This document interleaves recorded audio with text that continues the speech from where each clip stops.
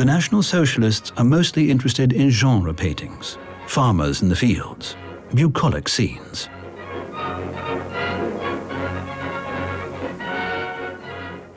It always closely bordered on kitsch. That was what the average German found beautiful.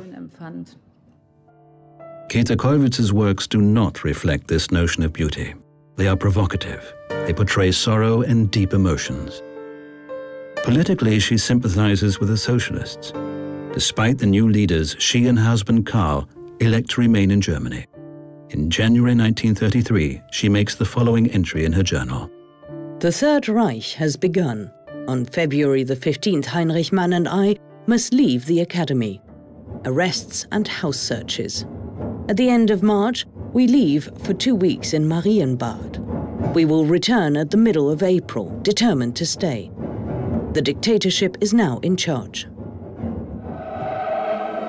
Whoever still works in the arts and sciences must now be a member of the Reichskulturkammer. Whoever chooses not to conform and adapt must leave the country. Marlene Dietrich, Ernst Toller, Stefan Zweig,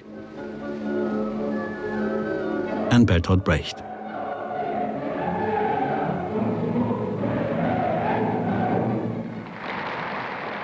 Other artists bow before the system and forge careers, adapting their styles, like the sculptor Arno Bricker.